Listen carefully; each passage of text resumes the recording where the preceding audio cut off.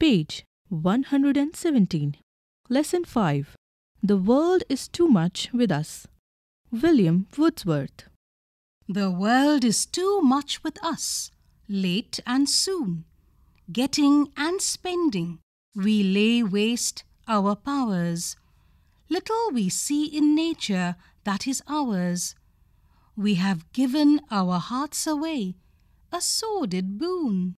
The sea that bares her bosom to the moon, the winds that will be howling at all hours, and are upgathered now like sleeping flowers.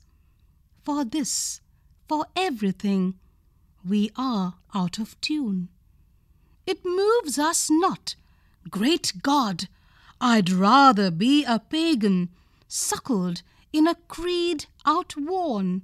So might I, standing on this pleasant lea, have glimpses that would make me less forlorn, have sight of Proteus rising from the sea, or hear old Triton blow his wreathed horn. Pagan, a person whose religious beliefs do not belong to any of the main religions of the world.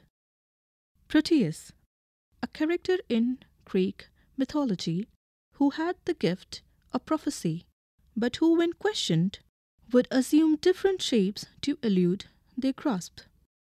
Triton, a sea deity in Greek mythology who is generally represented as blowing a shell, his body above the waist being that of a man, below it of a dolphin.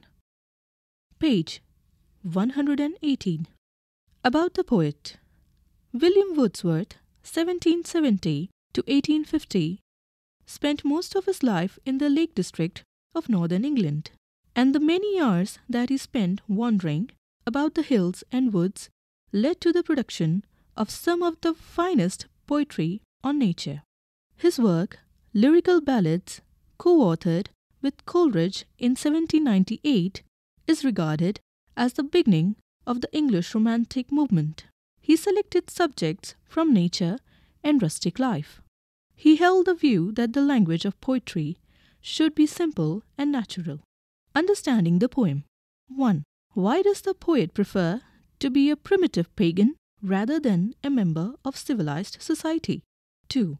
What, according to the poet, are human beings out of tune with? Try this out. Compare the organization of the sonnet with that of the sonnet by William Shakespeare. Suggested reading. 1. To the Cuckoo by William Wordsworth. 2. The Solitary Reaper by William Wordsworth.